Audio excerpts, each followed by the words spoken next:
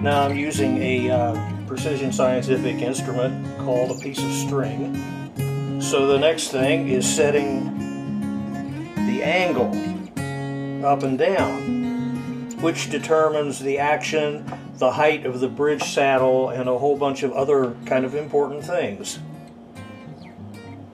And meanwhile, while I'm still evaluating the fit of the neck before I commit to gluing it, I've got the bridge saddle cut and shaped and fitted and intentionally made on the high side so I can cut it down after the neck is officially in place.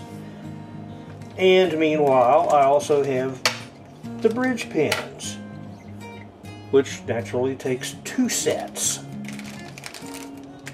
Armed with them, now I can ream out the holes in the bridge to exactly fit them. One of those operations that you just do one at a time. Take your time. And of course, you have a shop rag on the inside of the guitar to catch the shavings, so you don't have to go back later and figure out how to vacuum them out.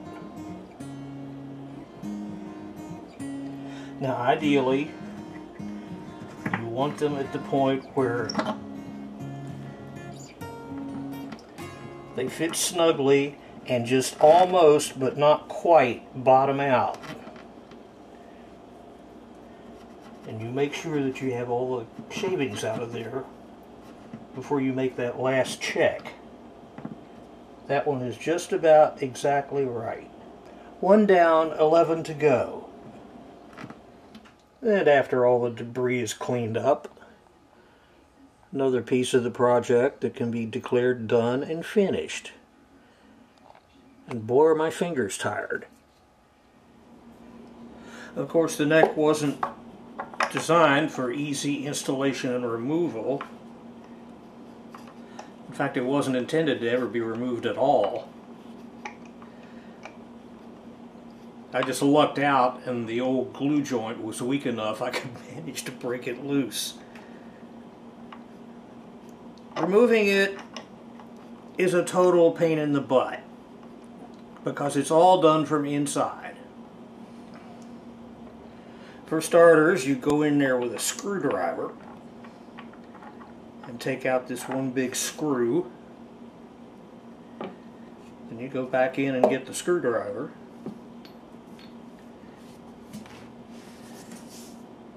And then you go in with a wrench into a place you can't even feel because you're holding onto the wrench. You just have to know it's in there.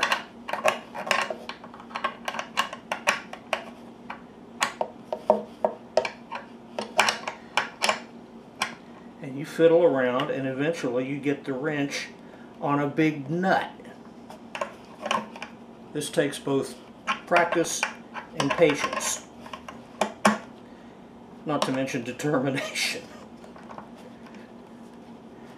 Ever so slowly, a little at a time, you get the nut loose enough that you can get it with your fingers and unscrew it.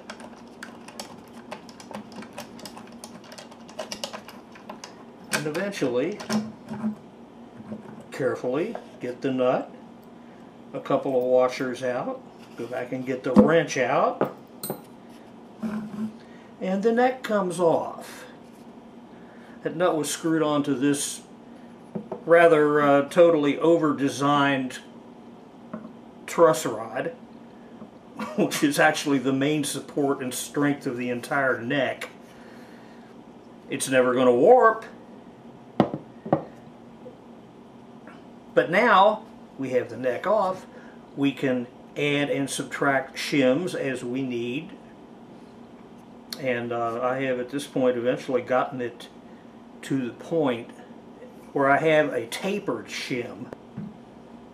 It's finished, in other words. It starts thicker up here, it gets thinner down here. So the neck is at just the right angle, at least I think. And I'm about ready to go ahead and glue it on. So there's been another one of those midstream changes in plans.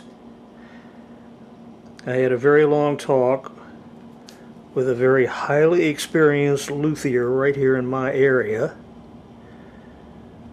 who first of all talked me into finishing the body and the neck separately because they're easier to handle that way, and you glue them together after it's finished.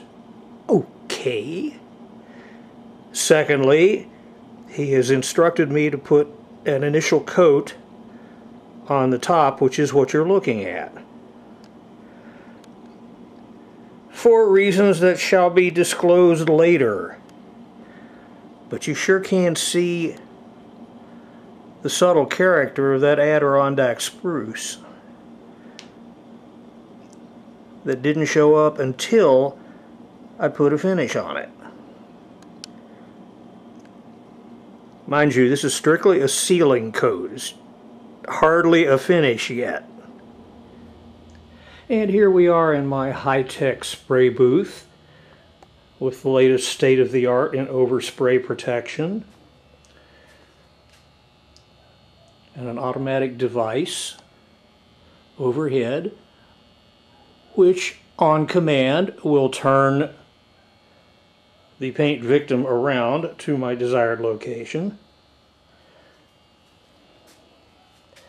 The neck has been sanded with 400 grit paper, which is now the coarsest grit that will touch any of this guitar until it's finished. It's ready for its first coat. And while I'm doing that, I'm taking the camera back in the house.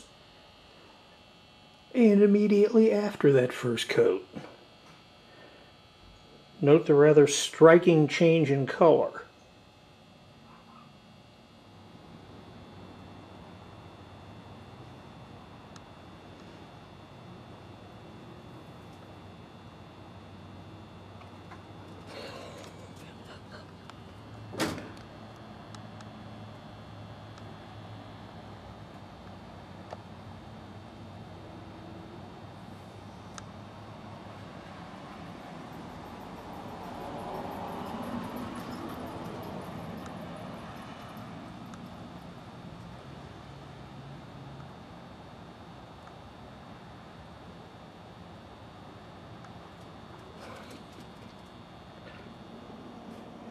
Now at this point the neck has a dozen or so coats on it. I'm not really counting coats.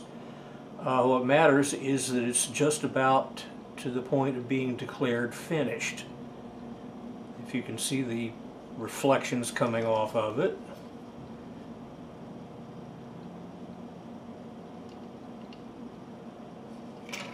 Now I started doing the final sanding on the wood with 400 grit sandpaper.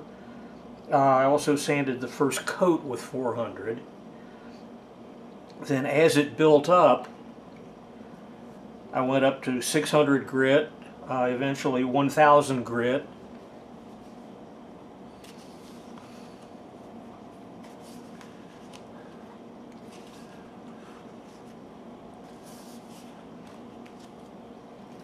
Now what I'm going to do here is break the glaze with 1500 grit. And if it looks good, I will buff it with 2000 grit and it's finished. If I see any imperfections in it at this point, after the 1500 grit, I'll give it another coat. And I'm doing all of this now as wet sanding. Ever so slowly, a little bit at a time. And in this case, all I'm doing is breaking the glaze and looking for the surface to be absolutely uniform, with no little shiny spots on it, which would mean that there are low spots still that haven't been filled yet. And I sand a little, then I wipe it so that I can see it dry. And I see little dimples all over in here where I haven't sanded down to the flat surface yet. And I just keep doing this. Now all the rounded and contoured parts are all done freehand.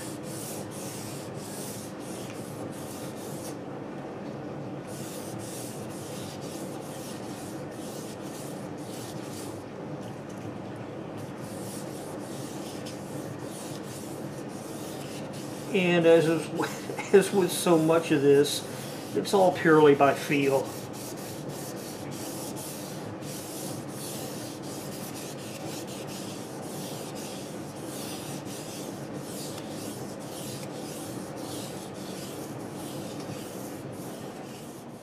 And meanwhile, the body just got back from the shop where it was getting a rosette inlaid into it.